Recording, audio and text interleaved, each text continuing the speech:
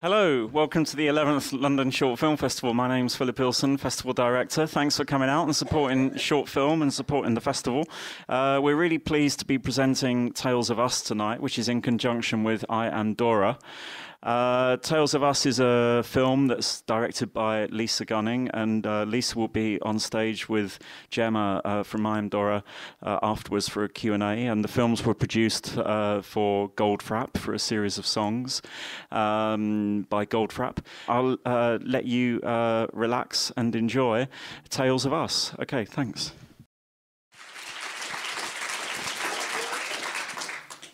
So, Lisa, thank you so much. Thank you for having me. I just wanted to start at the beginning, I guess. You know, how did you and Alison decide to bring this film together?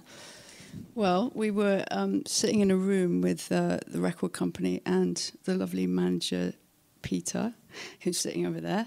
And we were just sort of discussing how to make something visual for just one of the songs, and for Stranger, because I'd had this idea on an aeroplane when I was flying to some test screening that I was editing a movie called Seven Psychopaths.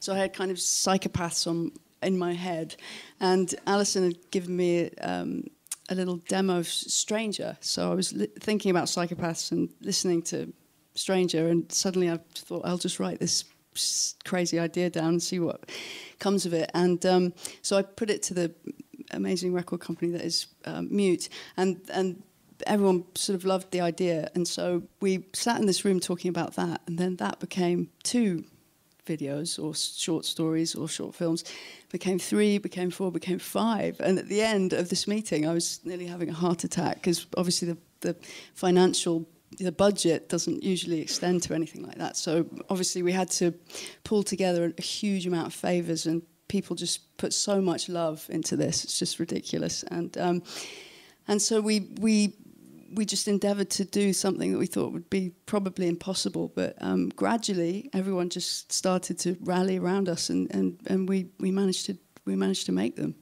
So specifically with the very amazing help of Steph Zari, who's over there. Brilliant, Steph. Put your hand up. She's the most amazing producer in the world that managed to turn water into wine. And Brian's... and she's drinking a lot of wine right now. And Brian Strange sitting next to her, who's an amazing DOP who made everything look so beautiful. So thanks to those two.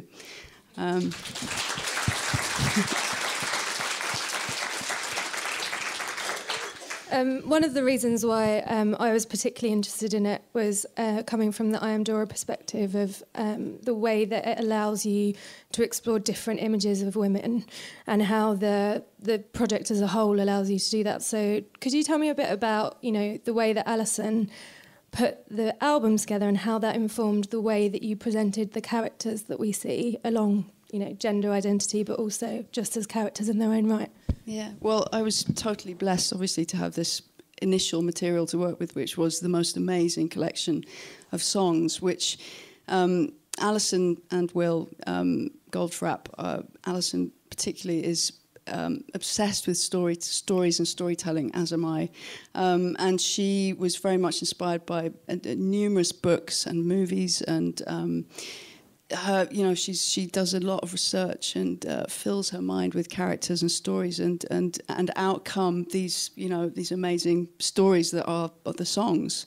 And so I started with, you know, a massive head start there. I had these beautiful characters already made, and then we took those characters and transmitted them into kind of the film language. So obviously there were quite a few changes, but they were inspired by something very, you know, there was a very, you know, full-rounded, numerous female characters, because Alison's very interested in sexuality and, you know, what it is to be a woman, and identity, and the idea of, you know, the psychology of women and the psychology of being human, really. And so all of that we tried to explore and reflect in the films. So, yeah. I think it's interesting that I think I've read somewhere that there was an incompleteness in some of the music videos that perhaps Alison had taken part in before, that maybe she didn't like them so much as a medium. Did this allow you to do something a bit more interesting with the medium of the music video in terms of those issues? Well, I mean, I've made a couple of music videos before, but never really I wasn't that interested in doing it unless we had very concrete storytelling in place, you know, because I don't see the point in making something visual unless it has a story, even if it seems abstract, or I don't know, even if you don't fully understand it, I feel like it has to have a strong logic. And so that's what I tried to do. That's what I tried to bring to each film. And in a way that sort of hopefully changed the form of music video into something a little bit more so it has a beginning, a middle and an end, and a proper story. So they're kind of some way between music video and short film. So yeah, we attempted to do that. Yeah, it's very interesting that the project as a whole feels quite novelistic. So there's like all these chapters, and you've got these, you know, a lot of story behind them, as you said, with, if you wanted to go looking for them, the actual material behind them, it's quite like literature in that sense. Yes, literature. And then, I mean, for instance, Laurel, which I think in terms of female character, I was very... the story of Laurel, I'll tell you, because it was... Laurel is the one with the pole dancing lady, the amazing pole dancing lady called Alyssa, who... the story of that is that I was in Los Angeles doing this psychopath thing, and was kind of banging my head against the wall every night, just, you know, after a long day in the cutting room. And the way I would normally relax would be to go to this strip club called Jumbo's. So, you know, I'd sort of be there every night drinking a whiskey. And Alison came to visit me in Los Angeles for Christmas, and I said, "You've got to come to this place, it's fantastic." So she had jet lag, I was probably drunk on whiskey, and we sat there in this tiny place where Courtney Love used to be a dancer. It's very it's not seedy, it's kind of grungy in a good way. And this amazing woman, suddenly the sound of the Smiths came on, How Soon Is Now, which is an epic song, as you know, and this amazing kind of, I don't know how to describe her. She wasn't beautiful conventionally, but she was a kind of Lynchian, powerful, incredible. She had this presence that was just epic, and she kind of did this dance in front of us. We both totally bowled away, and I couldn't believe it. And anyway, we left, and it was 2 years later, nearly. I was thinking I had to go back to Los Angeles, and I was like, okay, maybe I can just find this woman and we can make a little story about who she is. I want to actually know who this woman is. And I always wanted to take a stripper or somebody who does a lot of work with their body, a female, and find out, you know, disobjectify her and find out who she is, and try and get inside her mind and her everyday life in a way. So I went on a quest to find her, and it was very difficult to find her. But eventually, having been to this place over and over again, finally I got, the doorman said, I found a little picture of her on the wall, and I said, "Who's that?" And he goes, "Oh, that's Tiger." And I said, "Well, do you have her number?" And so he said, "Yeah, and by the way, because you're a pervert, I'll give it to you." And So I called her up, and apparently she was a massive Goldfrapp fan and had been dancing to Strict Machine the night before somewhere else. And she turns out she's got a PhD in paleontology, so in dinosaurs. So she's like the most brainy woman in the entire universe, and she's in our films.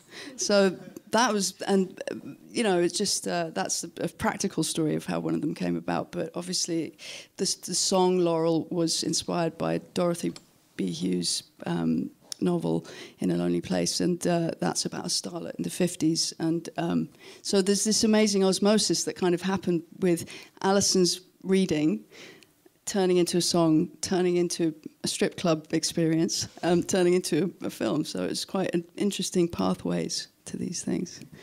Speaking of osmosis, I just was really interested in, you know, kind of the way that you've worked with Alison on these films, and how Alison is in some of them, and how that worked. So when you were directing films which Alison was in, did you see her as an artist, a musical artist, or did you see her as a character that she was playing, or did you just see her as Alison that you know?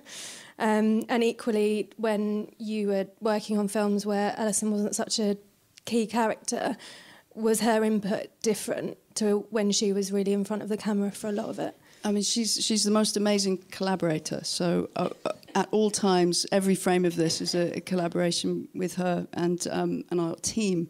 And she's just, I think, every single film, because she's so, you know, I mean, we were making these together, you know, in our house with our bare hands, just, you know, all our friends' hands are involved in it. And so Alison's input, it was just consistent throughout every single film, whether she's in it or not. In fact, didn't make a difference. She was just a very, very brilliant in the cutting room, brilliant as a storyteller, and so whether she's in it or not doesn't really make any difference to her input. And in fact, she prefers the ones she's not in. You know, she's the very modest person and doesn't really like to really see herself. So, you know, she was much more interested in the ones she wasn't in than the ones she was.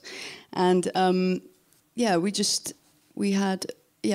a very, very, you know, level collaboration. And in terms of how I felt about her when she was actually in any of how I directed her, she was like an actress, a very, very professional, you know, the most professional actress you could ever hope for, because she's got this sense of, well, she's had a lot of experience with making videos and being a performer, so she's probably the most experienced actress.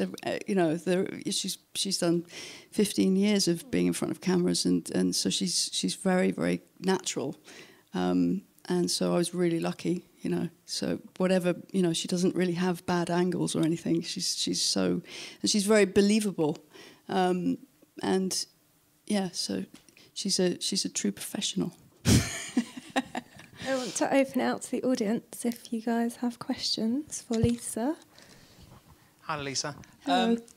I noticed the films are shot predominantly obviously in black and white. It seems to be a very low contrast black and white, with flashes of going into colour, particularly in Annabel, where when we've watched this before, I've certainly interpreted that when it goes into colour in Annabel, it seems to reflect the sexual awakening of the male character. Is that yes, was that a deliberate thing? That was intentional. It was just I tried to use anything at our disposal to sort of bring some kind of brightness towards the end, because that's where it, you know. So we used colour to do that. Yeah, and the low contrast. I mean, am I right in saying that the black and white sections, which is the predominant parts of the films, do seem to be very, I said I can only put it down as like low contrast. It's a very sort of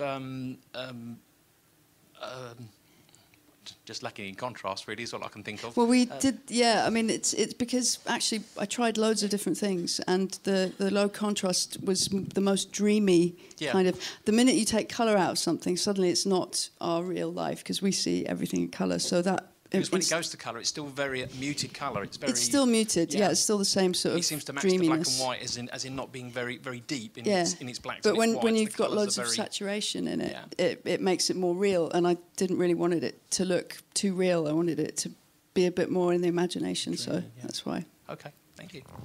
Thanks. First off, well done on such a beautiful piece of art. Amazing, especially the photography. Incredible. My question is, lovely locations, whereabouts was it? And can we all go for a picnic? It was all over the place. It was Los Angeles, Tottenham House near Marlborough, which was a crazy place, where all the insides, basically the outside was coming inside. Sorry, is Marlborough in Los Angeles? No, Marlborough's in Wiltshire. Oh, okay. So Wiltshire, and then Nottingham. There was the modernist house, beautiful modernist house, was in Nottingham. We shot a lot in Hackney. Yay! And how about that forest? Where was that forest? The forest was Steph. Where was that forest? Essex. Yeah, we were in Essex. Okay, glamorous. In the middle of nowhere, with a bunker, a nuclear bunker, and then Camber Sands. Yeah. Thank you very much. It's either Norfolk or Camber Sands, isn't it? Hi, Lisa. Hello, Jet. Editing, directing and writing, all of those. And that's your first time directing? Yes. What for you was, in the making of all of those 5 films, what was the most enjoyable or interesting? What did you find being, instead of the editor, as a director, did you then go away and edit and think, oh, I should have got that shot, why didn't I, do this or that? I mean, what was a sort of different angle for you for it? Well, the best thing about that I found was the fact that, because normally being an editor, I'm quite solitary in my room and with the film, so I don't usually have so much interaction with so many amazing people as I did on this project. So there was just, I couldn't believe what human beings were capable of. I mean, it was just like everyone had these incredibly specialised jobs that they did so brilliantly, and communicating with them and just this sort of seeing this teamwork was extraordinary. I mean, it was just sort of life-affirming for me, actually. So that was an amazing experience. And in terms of not getting shots that I wish I had, there was loads of them. But I spend my life in the cutting room digging everyone else out of the crap. And so this time, I dug myself out of it sometimes. I mean, you probably thought I didn't, but it was quite fun to do it for myself as opposed to doing it, I guess, for other people. Although I love collaborating with other directors and stuff. It was a really kind of, it was more fun, I guess, because I had more vested. I understood what the material was so much more than normal because I'd conceptualized it and, I'd made it from the start. And also, it was like, instead of watching rushes that are finite, I was able to look through the monitor and change something and say, actually, next time, can we do that? And it was like magic. It was brilliant. I can't wait to do it again if someone will let me. Great, thanks. Did the experience sort of change your practice as an editor as well? Yes, because it made me nicer to people. I was like, I had to, I think it was a great exercise to really, you have to be so respectful of people that have just gone and thrown themselves. It's like pulling your pants down in front of everybody. And, until you've done it yourself, you can't understand how vulnerable making it is. And wonderful at the same time as well. And you get loads of credit for things you didn't do and stuff like that, which I knew already about directors. But it definitely... I'm nicer and a little bit more empathetic to people that have gone out and shot something. Yes. Hi, I'm just interested. Obviously, we're kind of getting to know what Alison was reading and thinking about when she wrote the album. But what are your visual influences when you were making the films? What were your kind of visual cues? Well, I'm a massive David Lynch fan, so. Especially in the axe murdery one, that was just like I've been dying for years to make something dark and kind of that kind of visual palette. I mean, Bergman films make me. Persona is one of my favourite films ever. So I'm literally just dying to do something like that too. And Alison shares all of those same influences as well. So really, it's just fantastic to work with someone who's got very similar aesthetic ideas and loves as you. Bergman. I mean, there was just there's so many different kind of influences in there. But I'd say the main ones are Lynch and Bergman. It's just this sort of idea of things not quite being quite right and trying to achieve reality, but not quite as we know it, kind of stuff. Hi, yes. I know. I understand that a lot of the songs are based on novels and perhaps films or whatever. But Drew looks to me to be autobiographical. Would that be fair to say? I wish it was. That would be great. Maybe in my youth. Not yours. No. Oh, right. Alison's autobiography. Well, I don't know. You might have to ask her. Maybe she hasn't. I don't know. She hasn't told me about I have to say orgies. It looks that way to me. Yes. Well, she did seem to wear that character extremely well, didn't she? It looks to me to relate. It looks to me to relate to an earlier song she did called Lovely Head. Ah, right. What, you mean the visuals? The actual... the lyrics, the content. the content of the lyrics. The content of the lyrics. Yes. I don't know. I don't know. She didn't discuss that with me. I don't think so. But as far as the visual side of things go, that wasn't a reference at all. But I think, you know, I think she's the same person that wrote that Lovely Head. So she probably, you know, there are probably the DNA of that is in everything she does. So yeah. Okay. But I can't. She would have a much more eloquent answer than this. Sorry. Okay. Can I go back to the question before where you were talking about your influences and how things being not quite right? So with the Lynchian influences, can you talk a bit about how you and, you know, your DOP like worked together to get that? You've talked a little bit about the black and white and the, you know, the palette that you used, but to get that haunted feeling that really felt like your own and not derivative. Oh, that's nice. Thank you. We kind of just. I mean, what I'm amazed about as well is the one thing, going back to what Jet was asking about. You know, what have I learned having not been in the cutting room? Was that things just do have a way of finding themselves there and then. You know, when you there's so many parameters, and it's like being on a shoot is like a damage limitation exercise. I mean, there's so much going wrong, and but Steph basically made everything go right. But there's so many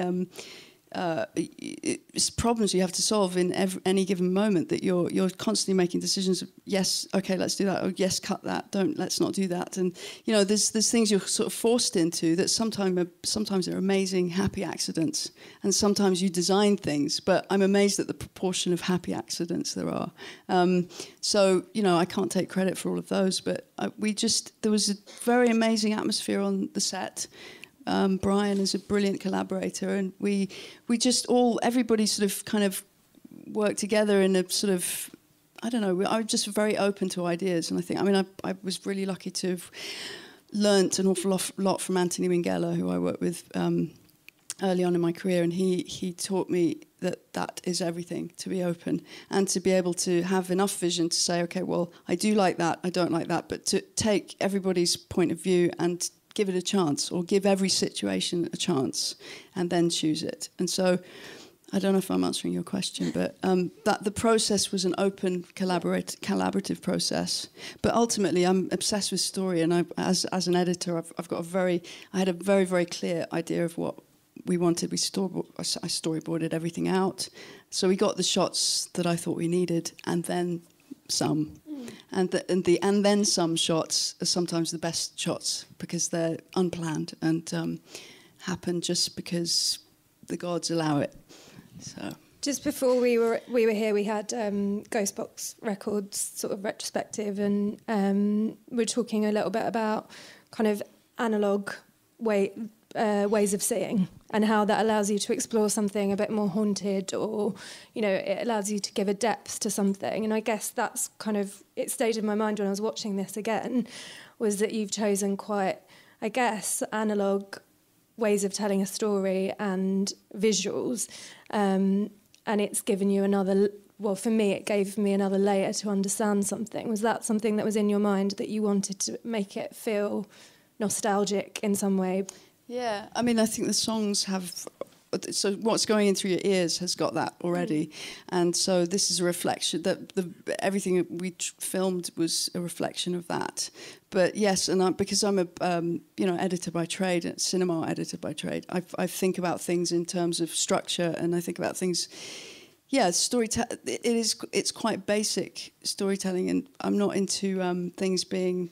overcomplicated or tricksy or stuff embellished for no logical reason. So I'm applying constantly, and probably not always rightly, a sort of a fierce logic to everything. Even though it doesn't seem like some things make sense, to me they do.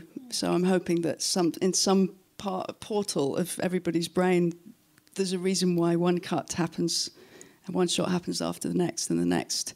But the sum total is that, yeah, I did try and make it feel like a dream. I love dreamy things, and that's a reflection also of what was going on in the music. Hello there. Actually, we're talking about the different layers. You definitely added one layer to my understanding of Stranger, which is one of my favorite songs. I always thought of it like being very like beautiful, an encounter that never happened, and the love that kind of was taken by the crowd, and you know the other person just goes away and you never see them again.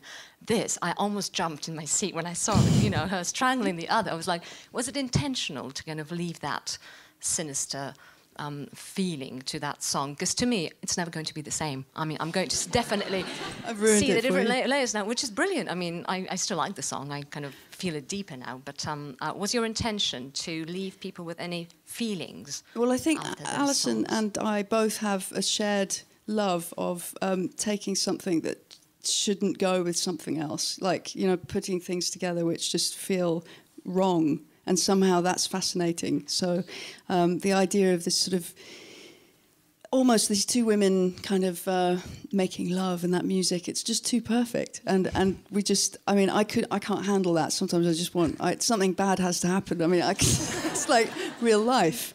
I was actually enjoying it. I was like, oh, how lovely. And then you took it away. I guess, I mean, personally, I just didn't feel that was enough. It's just not enough, and it would have been a different. It just had to go somewhere twisted. It definitely did. Yeah. And a lot of a lot of Alison's music, and things she's inspired by as well, end up that way. And so it just seemed, and also the psychopath thing was going on in my head, and it just seemed logical. I quite like the idea of playing things against the opposite of what they are. So also when I'm editing something, a lot of the time, if I'm scoring a scene which is supposed to be one thing, putting completely the opposite kind of music on it can be an amazing exercise. You can find yourself with something much more. So in a small way, that's kind of what we try to do. Perfectly. There has been more, definitely. I hope it hasn't ruined it for you. Nightmares. Hi. How did you come up with the selection of the songs? And is there a songs from Tales of Us that you wish you had shot and you didn't? Yes. Oh my God. It'd be my dream to do all of them, because actually some of them hadn't been written yet when we decided to make some of the films. So Clay was still in process, and that is a story about two soldiers in the war who were in love, and one of them tragically gets killed before they have time to come back at the end of the war and be together. And it's based on a letters of note. This brilliant website everyone should know about, which showcases letters of note. Every so often they come they come into your inbox, and they're just the most amazing letters from people throughout the ages. And this one was from one soldier to the other. And Alison, wrote Clay as a result of that, and I just thought that would make a very brilliant sort of short film. I'd love to do that one. Hopefully at some point we will. But and Alvar as well would be an amazing one to do. Thank you. Hopefully one day we can do some more. I just wanted to ask you what you'd like to do with the film now, what you are going to do with the film now, in the future. Yeah. Yeah, well, it's exciting, good stuff. We've got on Monday there'll be an announcement which goes into more detail, but on later on this year there's going to be not that far into this year there's going to be a cinema event where these films get shown to and streamed live to over 300 cinemas around the world, and Alison will be doing a live performance which will follow on from the films, so hopefully live in the same kind of world, and that will be so that'll be a sort of, I don't know how long that is, but that's going to be a proper feature-length thing, which will be exciting. And so people in Sydney will be able to see, and so lots of people everywhere hopefully will go and see that. And also I'm trying to develop Annabel, the song, the little film we made for that, which is based on a brilliant novel by Kathleen Winter, who's now become a friend and who's an amazing collaborator too. And she's so we're trying to make a feature of that. So, and that's in development right now. So hopefully at some point that will happen. Sounds really exciting. Thank you so much, Lisa. So welcome. Thank you. We'll be in the bar now. There's some music going on, so please join us. And thank you guys for staying. Thank you.